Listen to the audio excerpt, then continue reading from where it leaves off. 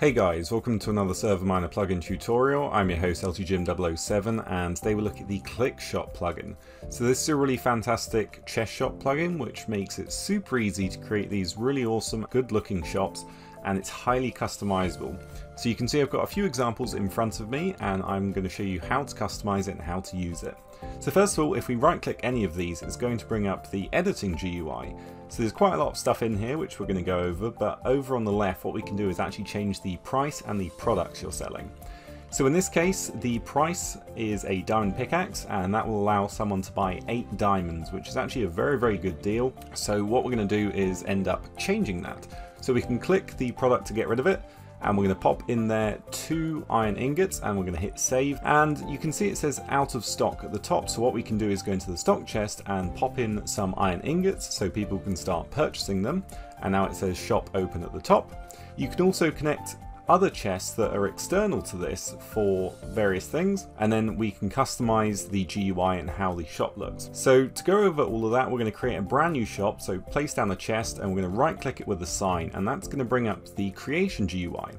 So here we put in the price of the item and the product. So in this case we're going to put in 64 golden ingots for the price, and that will buy a person 64 golden apples. So now that the shop has been created, we can go ahead and right click it and get into editing. So the first thing we're going to look at is the additional chest. So we can have an earnings chest and a stockpile chest. For this you need one ender chest and a normal chest or barrel, and now we need to link it. The way we do this is click, for example, the earnings pile. That will create a tether between the two, and now we right click the ender chest and that has added that, and then we do the same for the stockpile. You have that little tether, right click the chest, and now these chests are linked. For example, if we right click while holding shift the ender chest, you can collect your earnings if you have any, and then this is where we could put additional stock if we didn't want to use this GUI or if it was full. And you could just pop them in here and that will allow people to use the chest. Now if we go into the customization bit, you can click the glass block here and that makes it look rather nice. And then what you can do is actually change the color of the glass by dragging and dropping a colored glass on top of it, and you can see it's green now. That looks kind of cool.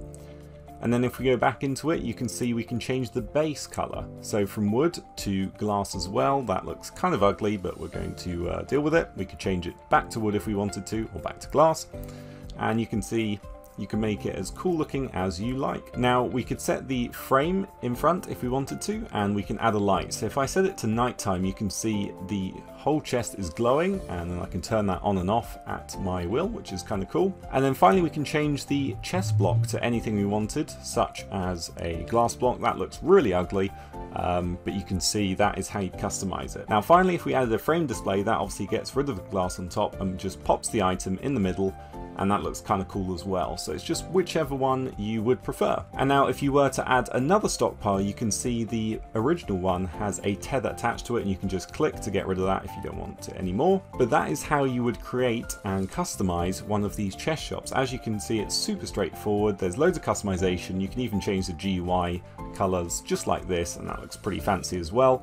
But overall, very easy to do, and I'd highly recommend this for your server. So here we are on the Spigot page. You can see it's updated from 1.20 and it was only released last Wednesday. So it's a very new plugin, and there's loads of information and cool pictures and videos about it. So if you have any problems, you can come here and contact the developer. But if you need a server to host it on, check out ServerMiner.com for the best and cheapest hosting around. But that's it for me. Subscribe, like, comment, and I'll see you next time.